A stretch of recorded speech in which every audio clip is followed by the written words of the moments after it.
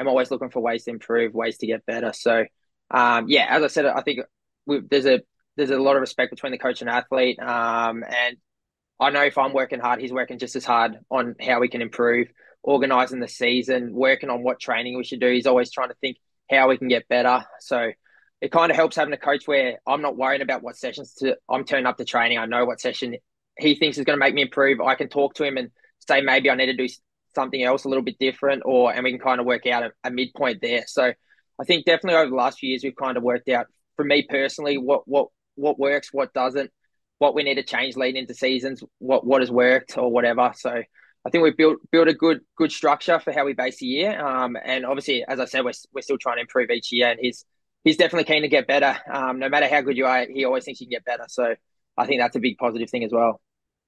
Yeah, I feel like if there's one thing I've seen from Nick, it's like the guy never rests. He never stops. He's never content with how fast or how good his group can be. But you mentioned there about all Nick's always trying to find ways to, improve and get you guys, really peaking as best as possible.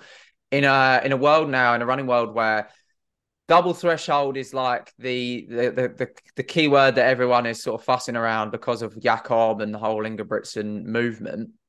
I'm interested to know, like, have you noticed any changes in the training from NTC over the past few years, where newer methods are maybe starting to sort of factor into the group? Or is it still a case of, look, this model has worked for so many pro athletes over the years, we're just going to make finer tweaks for each individual? What is it like from your perspective?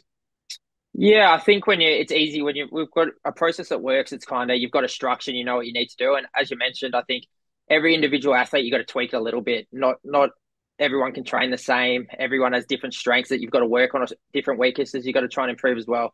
So I think for us, we've got a process that works. We're trying to adapt it every year to get a little bit better. I don't think we've made massive changes, because I think it's easy to go, oh, whatever's working for Jakob, why don't we just do that? But obviously, it doesn't work for everyone. It obviously works well for him, but it doesn't mean it's going to work well for everyone. And he's kind of worked out a process that individually works out for him. So I think we've got that kind of structure. But as I said, we're trying to improve each year. So whether that's how we structure the season, whether how long we stay in base training, or whether we try and do more high intensity stuff during the middle of the European season or whatever to maintain that sharpness or whatever.